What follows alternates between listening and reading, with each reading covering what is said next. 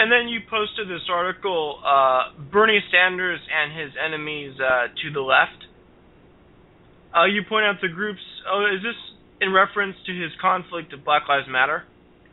Yes, and the fact that the identity politics crowd, the social justice warriors, the politically correct crowd, or whatever, they're really attacking Sanders now for being an old white guy who's had less than favorable things to say about immigration and who emphasizes working class issues as opposed to race issues or gay issues or women's issues and things like that. That's the root of that conflict, where the cultural far left has voiced a lot of opposition to Sanders over these kinds of things. You know, they see him as an archaic old leftist where everything's about class and economics, and they don't see it that way. To them, the cultural issues are what matter. You would describe that the American establishment has become sort of a coalition between economically, they're in favor of economically plutocratic, but culturally leftist.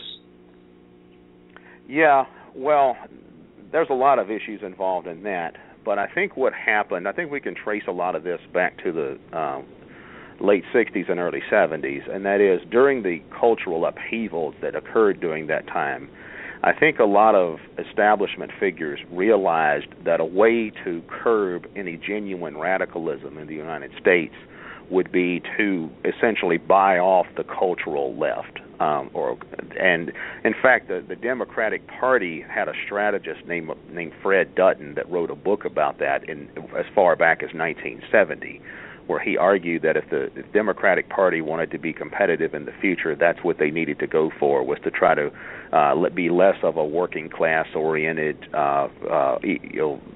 social democratic, populist, New Deal democratic type of party, and instead orient themselves more towards the cultural left. And that happened in 1972 when the New Left started taking over the infrastructure of the Democratic Party. And over time, the Democratic Party establishment was essentially able to buy off the cultural left by giving them what they wanted on abortion, on gay rights, on affirmative action, on immigration, on all these other social issues. In exchange, however, the Democratic Party actually started moving rightward on economic issues. In fact, that's where Bill Clinton comes into the picture, because there was a think tank back in the 80s and early 90s, a neoliberal think tank, the Democratic Leadership Council, that in many ways handpicked Bill Clinton as sort of to be their guy, their front guy for their perspective, which was to move rightward on economic and foreign policy level issues while placating the left with social issues. And that more or less describes what the Democratic Party has done since then. And I think with the ascendancy of the neocons in the Republican Party, the neocons went into the Republican Party in the 70s, and they started working their way into the Reagan administration in the 80s, and by the time of George W. Bush, they'd pretty much taken over the Republican Party. And the neocons are similar in the sense that they have extremely hawkish views on foreign policy, and they're very rightward-leaning on economic issues. At the same time, they're, I wouldn't say left, but liberal on social issues. You know, they don't really care about immigration. They don't really care about gay rights. They don't really care about abortion. They don't really care about racial identity politics or any of that kind of stuff. What role is the neocons playing in the election? I know Sheldon Adelson is their big financier. They have, I mean, their popularity has diminished, but they still have a lot of influence because of their wealth and access to the media. What role are they playing in the election, especially the Republican primary? Well, among the Republicans, it's obvious that Jeb Bush is their hand-picked candidate. That's the guy that they want for the next president. And then they're grooming some of these others as a standby. I think Cruz and Rubio and even Ben Carson and some others are standbys. I think for the neocons, I think it's a matter of we'll back whatever candidate we think can win. We'll groom a whole bunch of guys as our potential candidate and see what we get. We'll throw candidates out there and see what flies. I think Bush is who they want. It's obvious Jeb Bush is who they want. The one of the sons of the first family, so to speak. But if he doesn't work, I think they have others in mind as a backup candidate. You know, the neocons don't really care who their candidate is, as long as he's going to back the American empire, as long as he's going to take a hawkish view on foreign policy and support Israel and things like that. That's what they care about.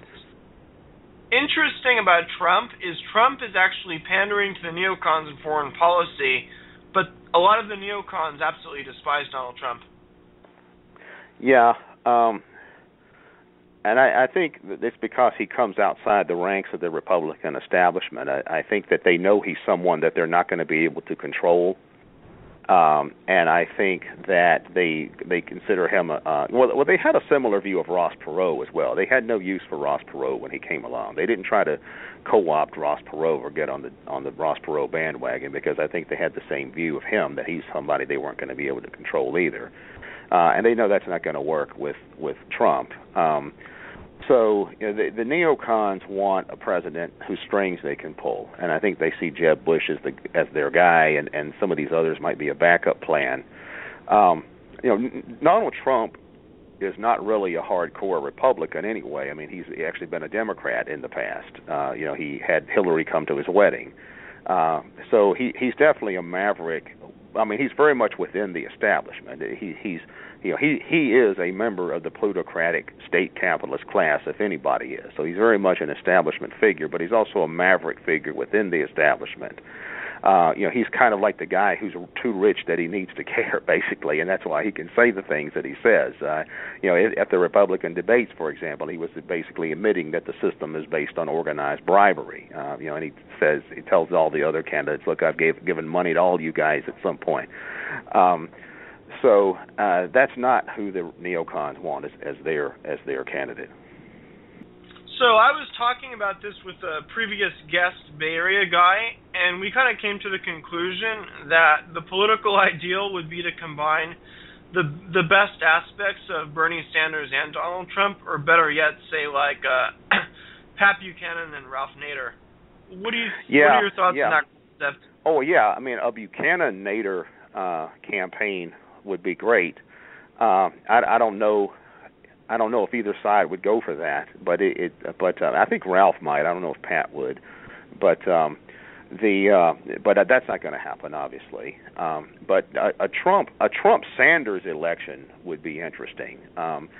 Trump's economic nationalism and Sanders' more conventional social democracy would be something that's somewhat different from what we normally get. You know, normally we have two candidates that are representatives of the neoliberal corporate establishment. You know, there's the Clinton dynasty, the Bush dynasty, who essentially have the same basic set of ideas. There's not much difference between any of them. Economic nationalism is definitely a shift from standard brand Republican economics to standard brand supply side ideology, and Sanders is much more serious about his social democratic outlook than any of the conventional Democratic politicians are.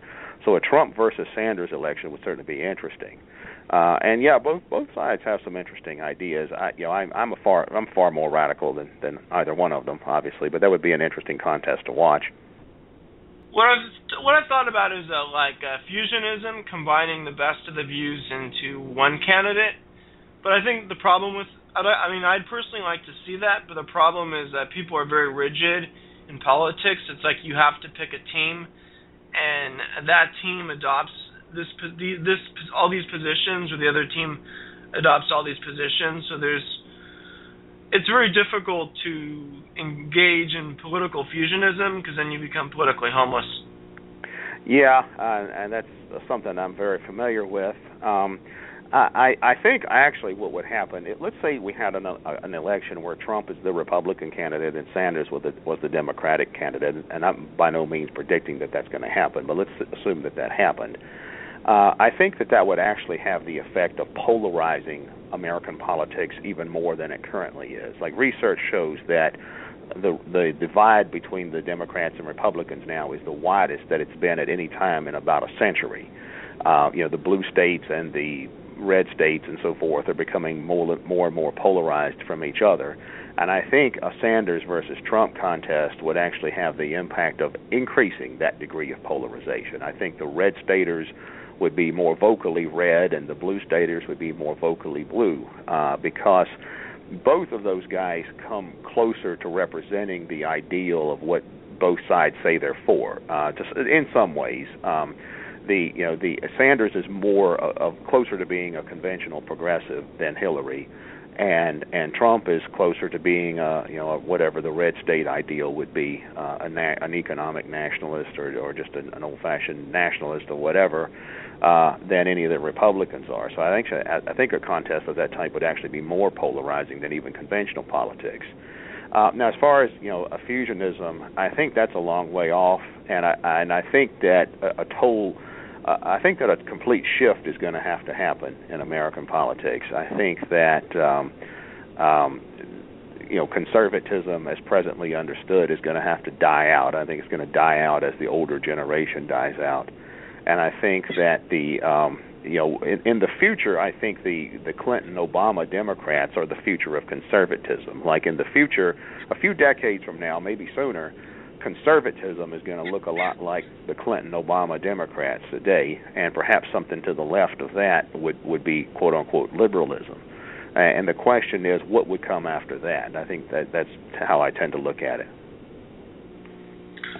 So, Keith Preston, it has been a great show. I'd like to thank you for being on. Thanks for having me back. That's all we have for today's show, so take care, and we'll be back with you next time.